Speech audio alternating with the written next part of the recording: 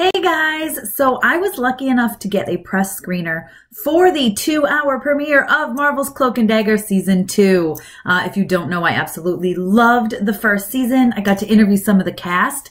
That video is on here, so you'll have to check that out. But yeah, it was really good. You guys, okay, Season 2 premieres April 4th, so this is going to be totally spoiler-free. I will have a spoiler one up for you on April 4th, though, don't you worry. But so here's my spoiler-free review of the 2-hour season premiere event of Marvel's Cloak and Dagger Season 2. I'm Tessa with mamasgeeky.com.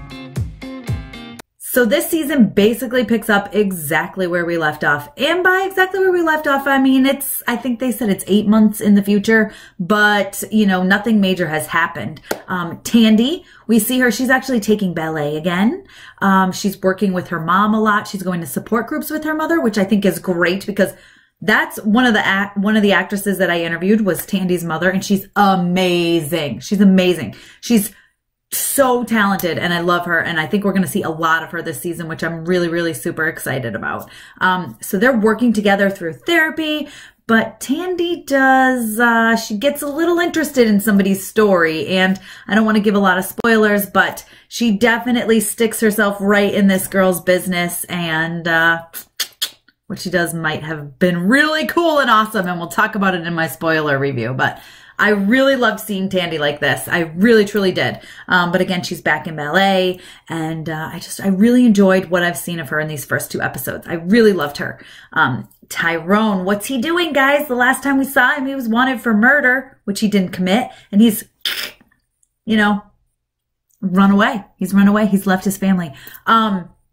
Where is he? He's living in the church that Tandy lived in for oh so long in season 1. So that is where Tyrone is. So he's living in the church and he's practicing his teleportation, right?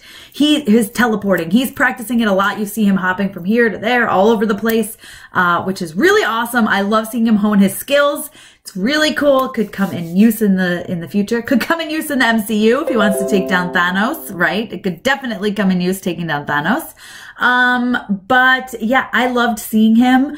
And what else is he doing, guys? What else do you think he's doing? He's not just hanging out at the church. Oh no, he's going to check on all of his family and friends that he left. So he is checking on his parents a lot.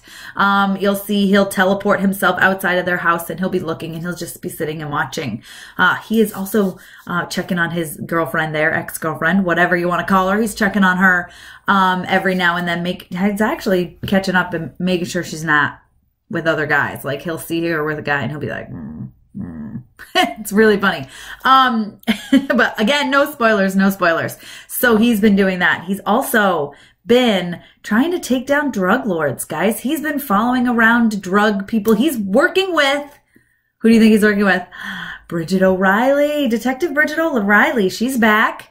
Right? At the very end of season 1, we saw her crawling out of the water. She might have been walking out of the water, but she's definitely Mayhem, right? From the comic books Mayhem, which I have a whole article on my website, mamasgeeky.com, about who Mayhem is from the comics. So you definitely want to check that out if you don't know.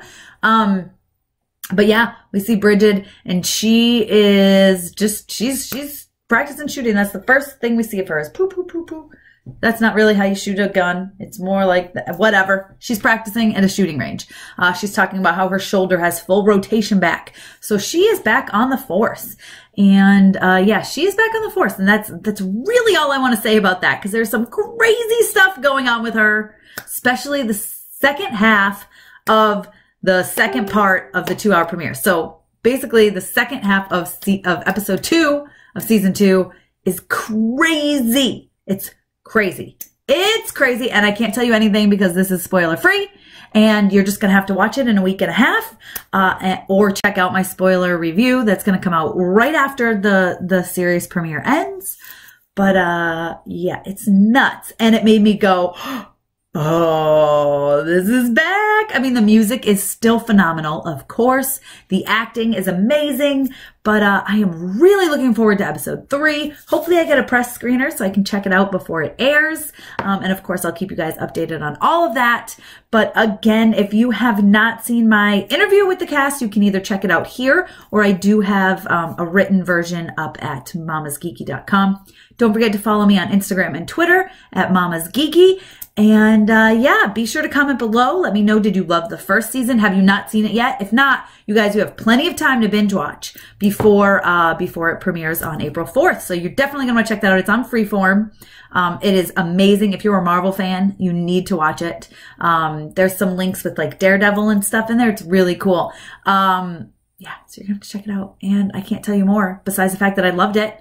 I loved it and I was instantly hooked again. I was right back in it. I was right back in it where I was at the season finale of season 1. So be sure to subscribe. Don't forget to give me a thumbs up. And again, comment all the things Cloak and Dagger below. And yeah, thanks for taking the time to watch this, guys.